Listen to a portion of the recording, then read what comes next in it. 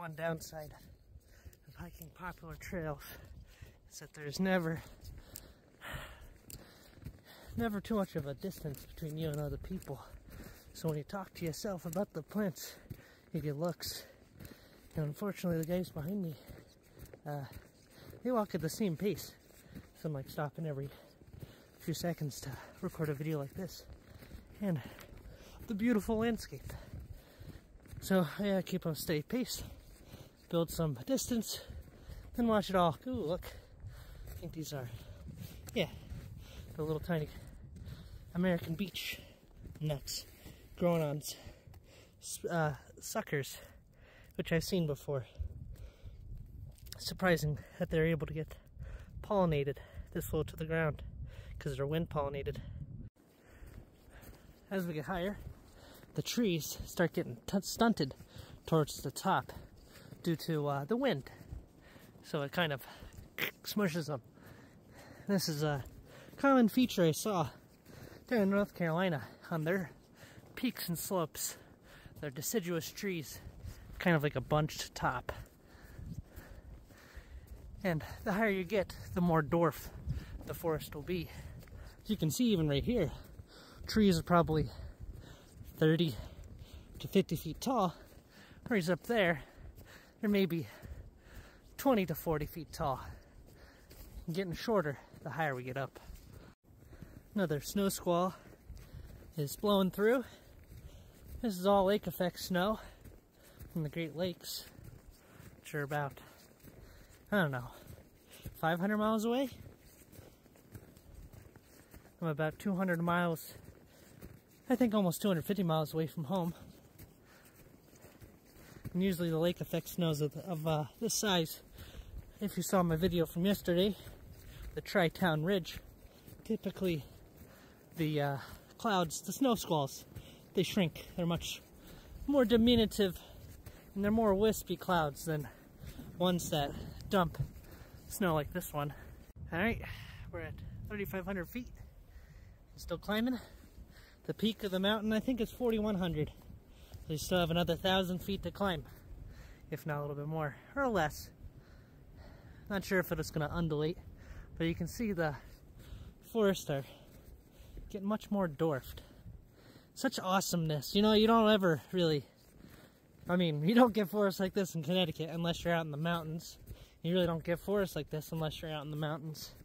And I'm usually in the coastal plain, which is a lot shrubbier. It's still crazy to me that I've seen one ericaceous shrub, or subshrub, that being the monotropa, or the Indian pipe. It's just crazy to me because almost all of southern New England, you won't be in a forest that doesn't have a significant heath cover, from black huckleberry to blueberry. So it's strange to see forests like this without that. Right here we have some Betula papyrifera, or the paper birch. You can see it peeling. That's why they call it the paper birch. Makes paper, more or less. Look at that, that's awesome. Just peel it right off.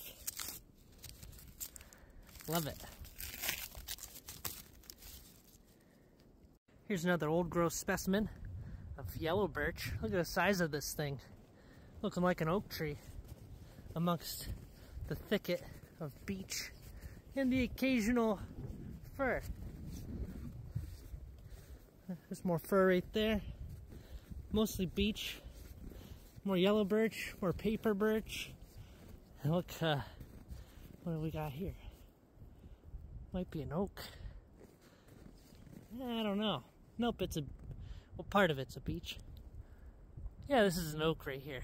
Likely a northern red. Or it could be a sugar maple. Actually, it is a sugar maple. Boom, sugar maple. The forest is starting to transition to coniferous. You can see a lot more bigger ones up here. Beautiful. Look at the nice blue coloration on that. To think that this is only 3 hours away. I could leave at 6 a.m. and be here at 9:30. That's insane to me. I typically don't go over an hour for my hikes. So if I am going to go over an hour, it better be good. You know, and this is pretty good, I gotta say. How beautiful.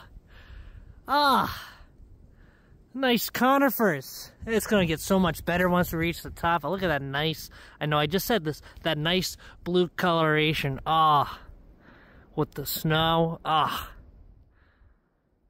beautiful. This area must be epic in the summer with all the mosses. I bet you the whole ground is covered in moss. Now we're transitioning into the spruce fir highlands. And most of the birch and beech are being phased out. Still have a few here and there. Ah, but look, nice and dark. Beautiful specimen right there.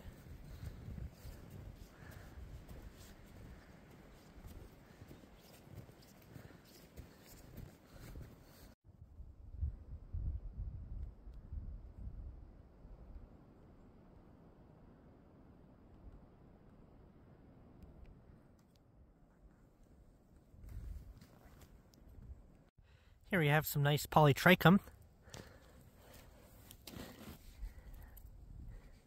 Very nice. Probably, I don't know, polytrichum commune. They're hard to tell without getting a microscope. Or, especially when it's freezing like this, they kind of bunch up. If it was more open, like I'm sure some of them in here are more open. See, you knock off the snow, see how the snow insulates them. That's a polytrichum, and then it might be a calcladium. That might be beautiful branch moss. I can't really tell.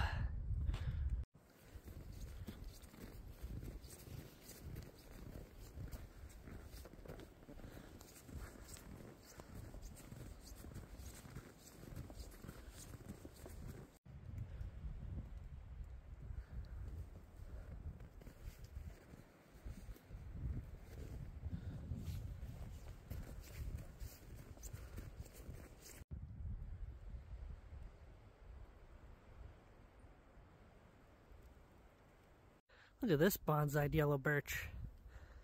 That's awesome. Nice paper birch there. And looks like it's mostly just firs.